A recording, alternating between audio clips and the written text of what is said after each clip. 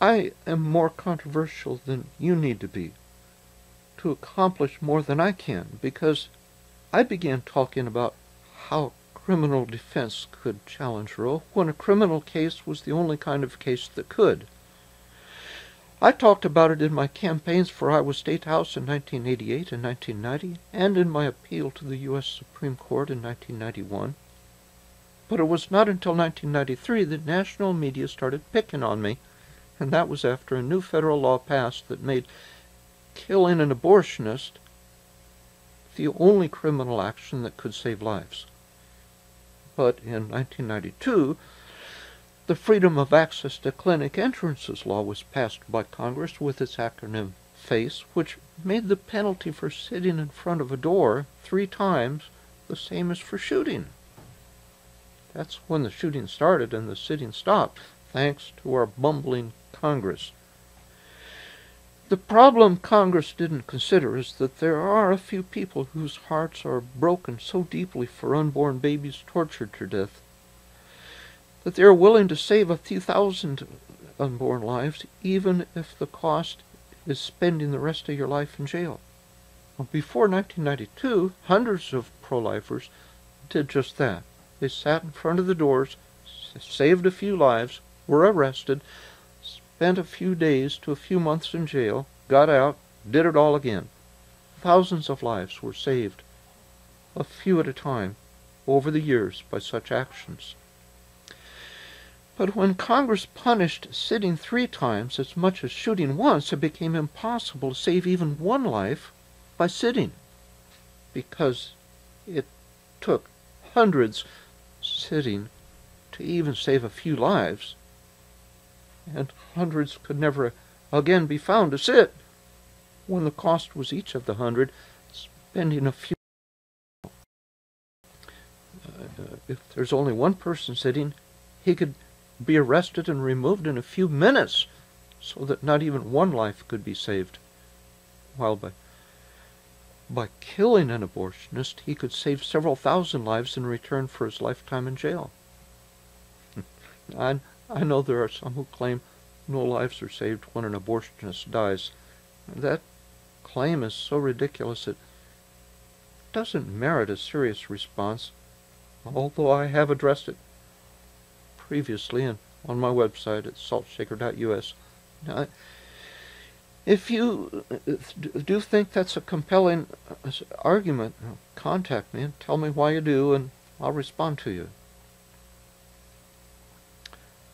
Congress's foolish act not only replaced sitting with shooting, but made the kind of case necessary to challenge Roe a case which involves shooting. I would much rather challenge Roe from a nonviolent case, but Congress foreclosed that possibility, with one interesting exception. The first defendant charged under FACE was not charged with sitting or burning or shooting, but with talking. That's right. All of Congress's work to authorize Janet Reno's Justice Department to protect abortions from violent interruption were focused like a laser on Regina Dinwiddie of Kansas City for amplifying her voice with a bullhorn. I helped her write her appeal to the U.S. Supreme Court. Janet Waco Reno's Justice Department requested an extra 4 months from the Supreme Court to respond to our brief, but the court would not hear our case. So, what is this necessity defense with the power to collapse legal abortion?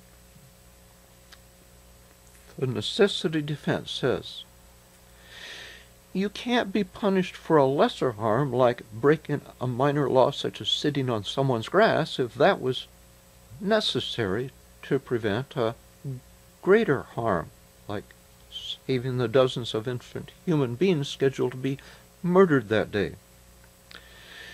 If the harm prevented is significantly greater than the harm caused, the necessity defense does not allow prosecution of the harm caused. There are a few more details, but that's the gist of the necessity defense. The necessity defense is capable of toppling Roe v. Wade through the comparison of harms it invites. Theoretically, it could have decapitated Roe in two ways. First, had juries, whom all judges call triers of the facts, had juries across America been allowed to continue legal consensus about that fact question that unborn babies are human beings, so therefore aborting them is a grave harm, that would have established what Roe said had to be established before legal abortion could end.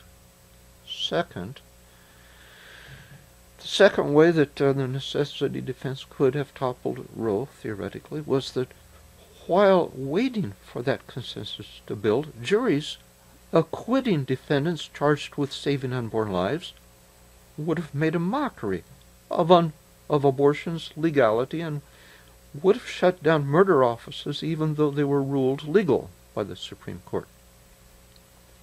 Now, I acknowledge it's legally outrageous that Roe v. Wade doesn't let states save the unborn from abortionists, but the necessity defense allows individuals to save the unborn from abortionists.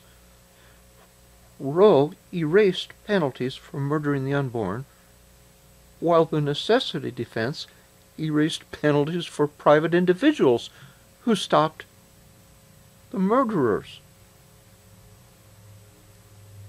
Obviously, the Roe justices did not foresee that leaving hanging the question of the humanity of the unborn would leave hanging also whether individuals could save the unborn after states could not. State Supreme Courts try to fill in Roe's blanks to save abortion by stating that Roe said what Roe did not say. And the results of the state Supreme Courts doing that were irrational, as I will explain shortly. Roe v. Wade had just created a profound contradiction in law. During the Operation Rescue cases before 1992, when Congress made it impossible to save lives peacefully, the necessity defense should have been a no-brainer. The harm caused consisted of killing at most a few blades of grass as we sat in front of the abortionist doors, preventing mothers from coming in for their murder appointments. The harm prevented was the murder of typically about 30 babies scheduled for execution that day at just one murder office.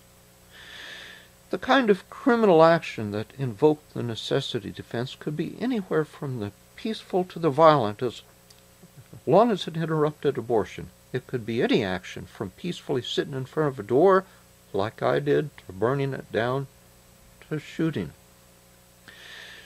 By 1994, several state Supreme Courts had ruled that the necessity defense applied to stopping abortion is illogical. They all said, how can abortion be legally recognized as a harm when it is constitutionally protected?